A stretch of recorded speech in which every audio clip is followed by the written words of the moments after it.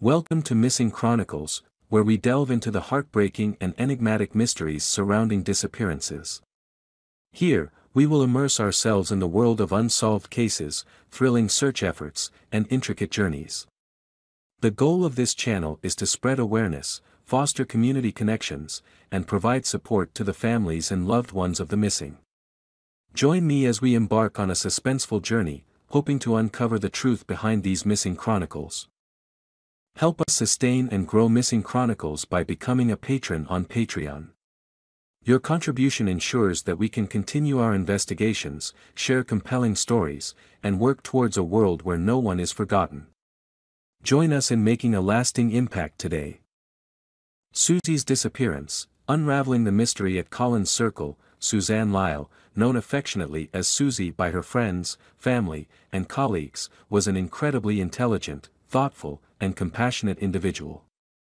Her passion for technology and computer science, however, was abruptly interrupted when she inexplicably vanished in March 1998, leaving everyone who knew her, both in person and through the internet, searching for answers amidst a sea of uncertain evidence. Over the past 2 decades, both amateur sleuths and professional investigators have tirelessly pursued the case, examining every possible lead and scrutinizing any trace of evidence. Unfortunately, these efforts have yielded more headaches than answers, leaving the mystery of Suzy's disappearance wide open for anyone willing to tackle it.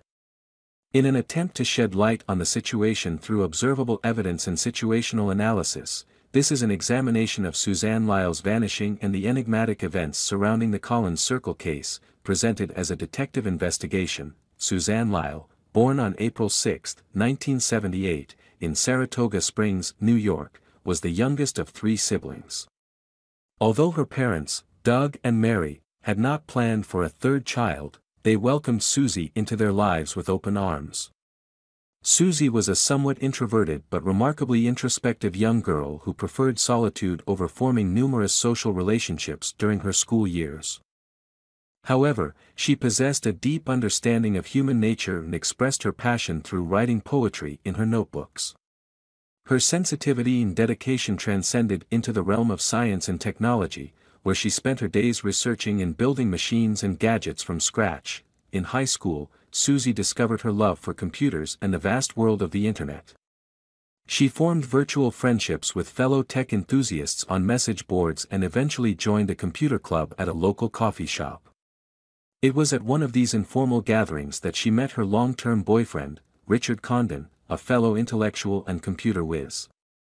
Over the next few years, Suzy and Richard grew close. Even after he graduated from high school a couple of years ahead of her, Suzy pursued her passion for computer science by enrolling in the State University of New York at Oneonta in 1996. However, she found the coursework there to be too easy for her, as it did not challenge her intellectual capabilities. To further her studies, Suzy transferred to the State University of New York at Albany, also known as SUNY Albany. Her parents believed that Suzy's decision to transfer was influenced by her desire to be closer to Richard, who lived in the same area. They described Richard as mature for his age, although Mary had concerns about his controlling behavior in their relationship.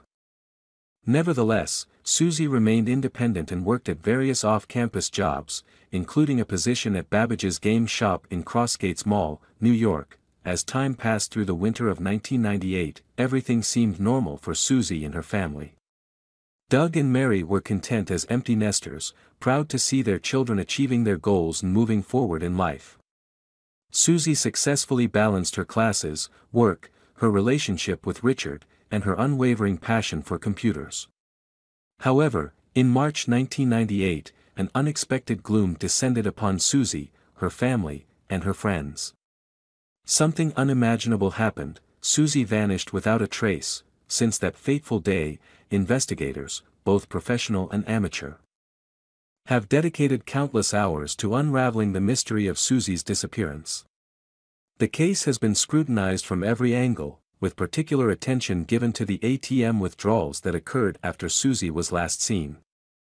The fact that someone accessed Suzy's account and withdrew money nearly 24 hours later remains a perplexing piece of the puzzle.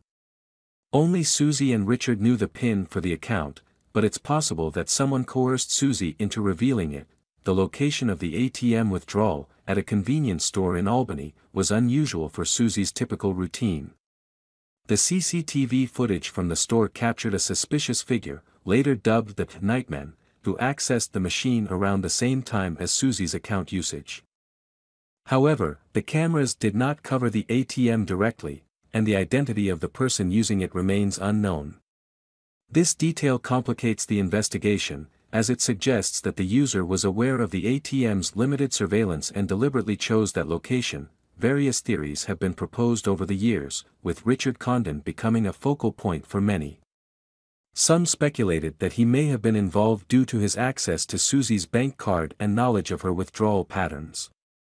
However, Richard cooperated with investigators, provided an alibi for the night of Suzy's disappearance, and maintained his innocence throughout the process. Other potential suspects were considered but ultimately cleared, including individuals with criminal records or connections to similar cases in the area. Despite extensive searches and efforts, no significant leads or evidence have emerged in the past 2 decades. The only recent development was Mary Lyle's collaboration with local experts in underwater mapping, prompted by her unusual feelings while crossing the Crescent Bridge over the Mohawk River in 2016. Unfortunately, this endeavor did not yield any significant findings. When examining the case as a whole, it is challenging to reach a definitive conclusion. However, one theory stands out: the possibility that Suzy was taken by someone she knew, someone anonymous even to her closest acquaintances. This hypothesis is supported by Suzy's mention of feeling followed by an unknown figure and her mother's belief that Suzy was seeing someone outside of her relationship with Richard. It is conceivable that Suzy met someone online, possibly on anonymous message boards, and engaged in a secret relationship. This individual may have persuaded Suzy to meet them, leading to her abduction or worse, the ATM withdrawals and the subsequent disappearance point to a carefully planned operation. The perpetrator likely strategized the use of an ATM with limited surveillance, hence the selection of the convenience store location. The fact that Suzy herself made the withdrawals under duress suggests that she was still alive at that point.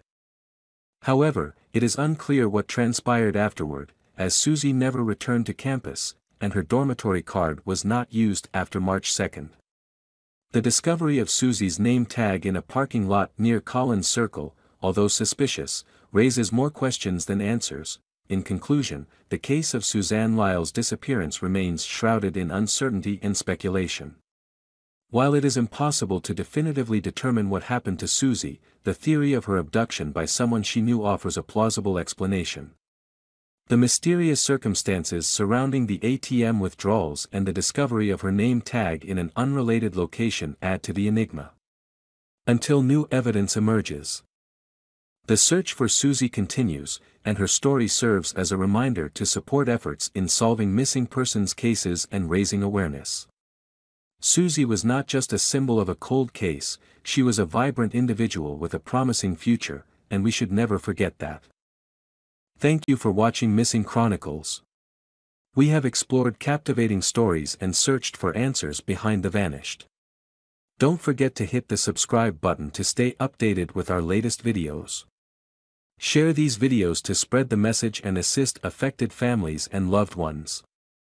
If you have any information related to the cases we've discussed, please leave them in the comments section. Together, we can make a difference. See you in the next Missing Chronicles.